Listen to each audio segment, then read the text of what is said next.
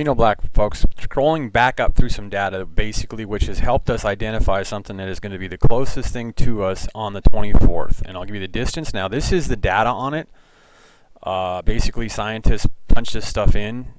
So then the idea that this thing is 3900 K, temperature class of K8, and here's some more data that you can crunch, and the idea that when I pull up and I'll give you the item, when I pull up that astronomical closeness, that's the closest thing that we're going to have known at least this year coming to us, and it's going to be here on the 24th of November. I was thinking what I found for today, which basically I can go to Fireball right after I show you this item. Hang on.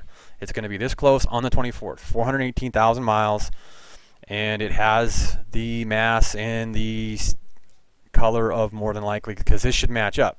Now if I'm wrong, it doesn't matter. This item of this, they don't show a diameter of and distance and so forth and so on.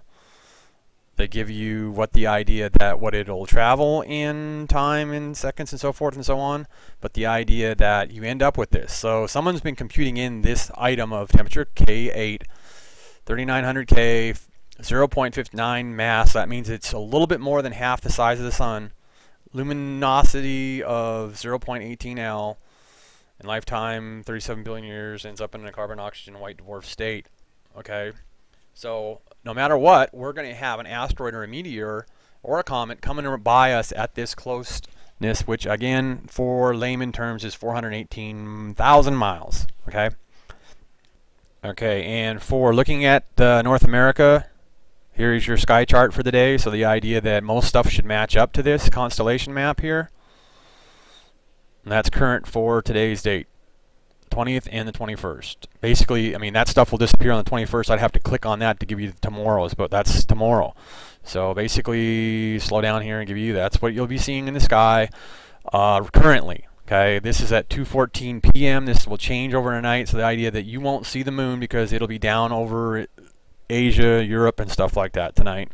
And the idea that that's what follows the sun. And when you get, let me go to the NASA shot so you'll know it. So when you go to the latest SOHO and so forth and so on, if anything that you see from A, which is ahead, you should see Venus way off to the right, if you can see it. If that not, it's cropped out or it's not in focus of the direct look of the deal. You should really only see the sun and maybe a glimpse of the Mercury really close to the sun. So all the other stuff that you end up seeing on A, the only thing you should see and be able to see any planets, you should see only Venus and you should see only Mercury on the latest, because this is the freshest JPL of what view the satellites look at and see at. I'll out zoom from this, and basically you can see electrical energy, folks. When we see here on Earth all the time, when we see, and this I'm going to zoom out real fast so you can understand what I'm talking about. And also I think I'll pan over and pan up. I'll just go through this shot, and basically you'll end up seeing it's LASCO 3, and it's November 20th, 12:54 U2 Zulu time, and pretty much that. And let me go ahead and I'll come back down, and the idea that you can see what your natural eyes normally see at night, that these triangulations, this is blown up 1,000%. It almost does look like you see the silhouette of a planet there behind that triangulation. Okay, and also I'm going to be able to show you a SOHO shot in a few minutes, that the idea of a flare shows us more than likely possibly Rigel-Cantaris B or something humongous in front of the sun. Okay, and not Rigel-Cantaris. I mean, it's not the object. Let me show you that object real fast. So real quickly, the electrical energy, the idea that bam, bam, bam, this stuff, when you see stars at night that look like they blink at each other, they do. It's electrical energy going snap, snap, crackle, pop through space. What you will see from a current shot from today is not going to be this that we've seen on the 20th, okay, because it's not that close in front of the sun that you end up seeing it, but you also get a little idea of what this supergiant sun is, or planet that is right in front of the sun, because this is, I believe, okay, this is ahead, yeah, so that one is exposed from behind, and let me show you what I'm talking about. Okay, today's shot, and I'll pan up the time and everything like that, on the black and white, you can see a supergiant, either planet or sun, gets x-rayed, because the idea that we get this electrical solar flare right here. This is a flare, and it could be this big, and it doesn't matter how big you want to try to draw that flare of the sun was today. There is a dark spot in between these two flares, or how many flares there is. This is a dark area. This object right here, perfect circle underneath there, is not a flare from the sun, ladies and gentlemen, and quite possibly could be two objects that are in front of the sun, because the flare is this line here. I know the yellow will end up showing on it, but the idea that you can look at that photo, and that this is the date and time of it, today, the 20th, and the idea that it x-rays and shows you objects in front of the sun. Now that could possibly be Rigel-Cantaris B. My last video shows you in Hawaii with the cloud cover that the idea that there is a small sun, and the idea that I would say that the data I just showed you at the beginning of the video of the 0045 AU, that .0045 AU, which is, let me go to the object that it should be, okay? This was last good today. Okay, so currently the aurora, so the idea that your magnetical pole, the north is pretty good today, just like the earlier video. And watch your CMEs, and then the idea that if quake is Brazil and South America, you're going to be susceptible this afternoon. And here we go, and we can scroll through and look at the photos lately, and the idea that that bright bugger is still sitting there on core 2, and the idea that it's not Mercury, it's not Venus. Okay, so the idea that we've got something, and that possibly could be our flopper from Hawaii. Okay, that possibly could be what is flopping and showing up, and the idea, but it also could possibly be the smaller than sun, but the idea that if it's only 50% size of the sun, and we know the sun is smaller and the sun could be just be that size there, but it kind of gets into the idea that if we see the outline of the object and it's flickering and dying out, and it's only 3,000 some K. Let's go to those stats again real fast on it. Okay, and these are the stats again real fast, is the idea that they end up coming up that somebody is looking at a star that's K8, 3,900 K, and that small a mass, a little bit more than half the size of the sun, and everybody's checking that out. Scientists and stuff are crunching data and popping it in. So something is at that distance. Now let's go to the close flyby on the 24th that has this for a distance listed as getting that close to Earth, which is only, like we say, and that's why that object, this shouldn't be that object up by the sun, because the idea that we're pretty damn sure we know that that's not 418,000 miles from Earth, but maybe it is. Okay, on the 24th of this month, this is the object that does come in, and you go to the player and it'll show you the 24th, and it'll come down to 45 AU, and basically it is 2011 P4. Okay, it doesn't matter the government listed. It's got condition 8. It's got that AU for Earthmoid, and let's pull up the close approach data on it. And the idea over time, they've computed and found that the idea that they only have parameters of it looking as November 24th. So this is something they've recently caught, and the idea that it should be around the 800 hour, and to the moon, it should be close to the moon at the 1723 minute hour. All right, so let's look at also the close stuff today. So i.e. with the non-public colorization that we see, but sometimes we end up seeing stuff on colorization from the public thing. This is from the Navy picture. So there you go, and you can see that there's something in front of the sun. Is that the baby blue Caccino? Who knows? Okay, also research 2007 YM. Put that in your JPL and see what you come up with on that. Take a look at that. Okay, one of my last half dozen videos, you've seen a big comment, and it was like 900 something out. Let's look at how big this one, and because we can pretty much narrow it down to our object that was supposed to be biased today, and I'm not going to misquote myself, but I've got it listed at my, go to my channel, and on my comments page, it'll tell you about the object. Now we had 3 close passes, and those are the video shots of it, and as you can see, pretty big, and this is all from New Mexico sky, and if I'm wrong on that, it doesn't really matter, but they all do look like New Mexico sky that these showed up at night. So you got a nice big comet with a nice big tail right there, and let's look at the data real fast. Take your pick here on which ones it is. This is the summaries. There's another summary, and there's the last summary of the 3 objects so far today.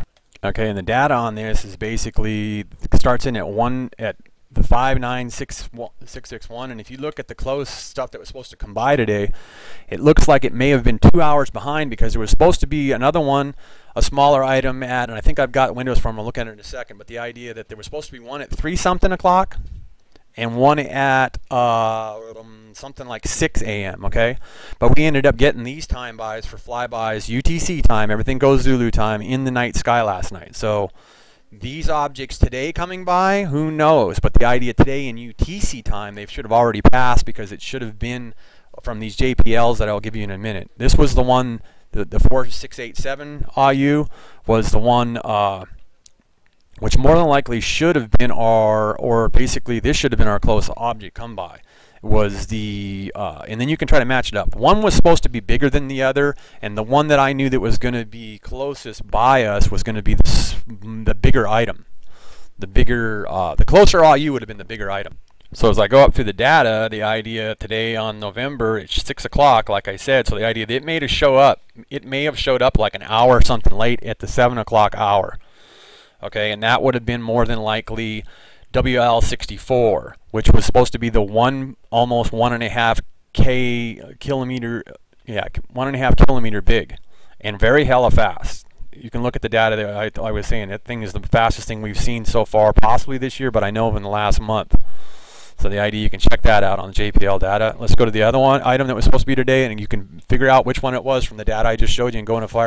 So in the night sky, matching the time that these items were supposed to come in, I'll go to the smaller item. That was the bigger item that was supposed to be in, so it's one of these three on this data, and you can back and forth and scroll through this and figure out what you figure it is.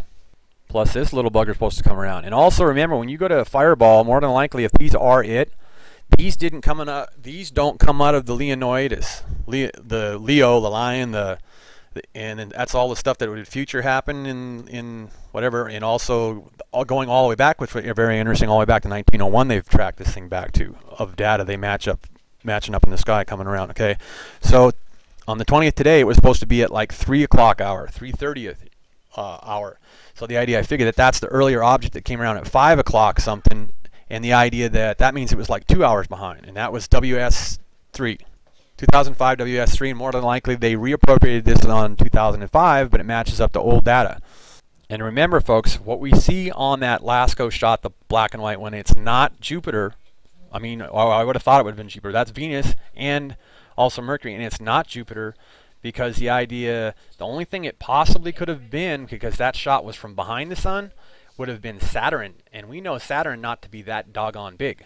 So, and Venus is not there because Venus isn't even in the sky, and it's lower or higher somewhere in the stereo flatness of like a record player. So the idea the moon is way over there and getting down in the west. So the idea that bleeds through very much not to be anything, not even Mars can't be. So the idea that X-rays and gives us a nice little picture today of that LASCO 3 or 2 that I ended up showing you the black and white. I.e., there is an interesting PDF that I'm going to scroll through here real slow, and you can end up seeing a bunch of very interesting data on figures that higher ups in countries and power to be have wanted to know, maybe even GOD, Government of Defense, on the idea what and how much and who and how many bodies of property on Earth, calculations of time, and what stuff would possibly, from all the JPL action, of knowing of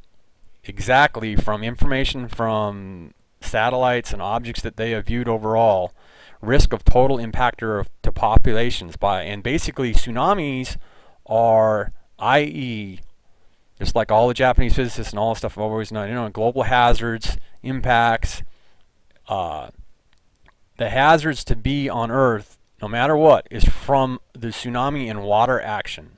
So, i.e., going back to the Navy, those maps that we've seen earlier and everything like that, it pays attention to live on high ground. So the idea that no matter what, Earth ain't going to knock on wood, God willing, that we're not going to ever, knock on wood, get opened up and swallowed by Earth itself, but the idea that we're not going to live forever. We already know from scientists showing us data, the idea that we all know we die. But I mean, I'm talking the idea that Earth is eventually going to end up, everything doesn't last forever. That they figure that no matter what, the planet ends up. And then the idea that I'm going to be looking to get a hold of the prepared request for National Aeronautics Space Administration Office Space Third Science System. Okay, so very interesting, because like I was talking in my last video, impacts. Okay, what do they do? How big a crater do they cause, and so forth and so on. So check that out on the, and we'll get the legal disclaimer here.